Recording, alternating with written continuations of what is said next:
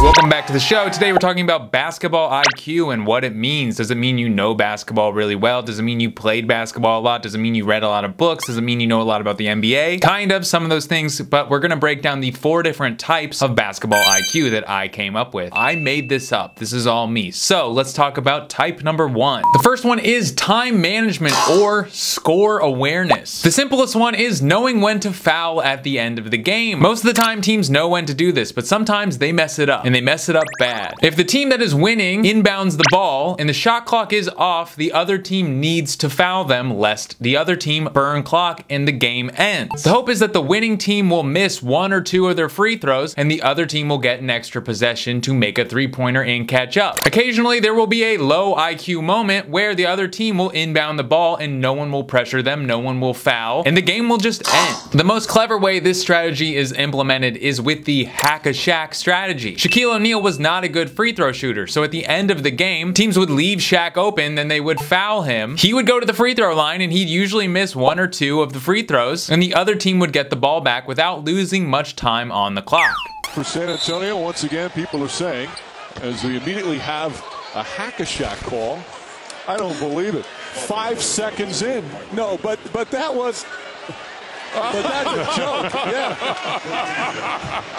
Well, of course it happened in the playoffs. Shaq is not the only player that hack-a-Shaq has been implemented against. Deandre Jordan is a notoriously bad free throw shooter. Also Ben Wallace, possibly one of the worst free throw shooters of all time. And more recently, Ben Simmons. You might as well give a guy a free shot who can't make a shot or doesn't have a lot of confidence. Another clock management trick is, at the end of the game, if you're winning, let that ball roll. Let the ball be inbounded, and if you're the point guard and you're not being pressured, let it roll because the clock will burn and the shot clock won't start. If you are winning, it always serves you to burn clock. Whether it's the 3rd quarter and you're up 1, it will always serve you to have less time on the clock if you are winning. Ja Morant does this a lot. I'm going to show a clip of Ja Morant doing it. Even though he's done it multiple times, he's aware that if the other team is losing, he wants to keep them losing and give them less time to make a basket. Streak lives on. 13 straight games for LaMelo Ball with 20 points. They're just going to let the clock continue to run. Nobody moving up on Ja Morant, so the game clock just continues to run. And the 8-second count doesn't start until he picks it up. And the Hornets... I don't know what the Hornets are doing.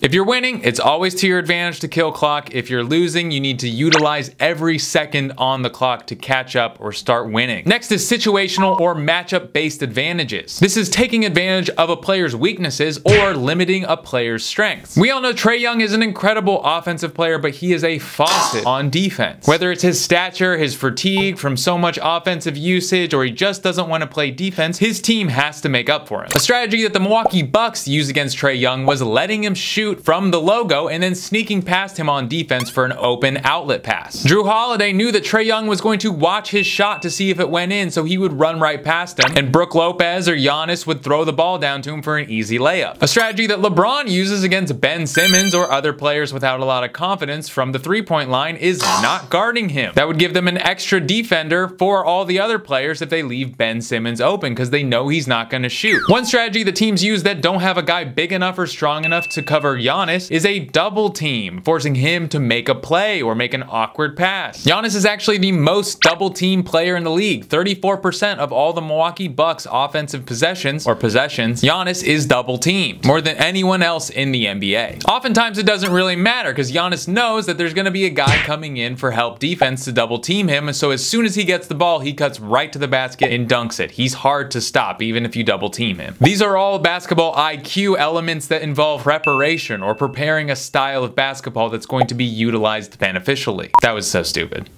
I didn't like that, but I'm gonna leave it in. Next is cheekiness. I wrote my own definition of cheekiness. This is what it means to me. It means you know the rules of the game well enough to do something unconventional, or what you might consider, if you're on the other side, cheating. Let's start with Chris Paul calling out Jordan Bell for having his shirt untucked. This resulted in a delay of game and a technical foul. OKC got the ball back, and they also got free throws. The next two are Jason Kidd, one when he was a coach and one when he was a player. When you are a coach, your basketball IQ is all you have. Here's a a clip of Jason Kidd running into Mike Woodson, who is on the court. Jason Kidd knows coaches aren't supposed to be on the court, and if they're on the court, it results in a technical foul. So he runs into Mike Woodson, drawing attention to the fact that he is there, he is on the court, and the Atlanta Hawks get a technical foul called on them. The next is when he was coaching the Brooklyn Nets. Jason Kidd ran out of timeouts, so he spilled a drink on the court, basically giving the Nets an extra timeout and enough time for him to draw up the play. I respect a good grift as much as anyone, but I actually really don't like this. It doesn't seem right to me. It doesn't sit well with me. Here's another simple basketball IQ move, is when the opposing team is caught slipping, you bounce the ball off their back and go up for an easy layup. Ben Simmons, smart guy. The ball in.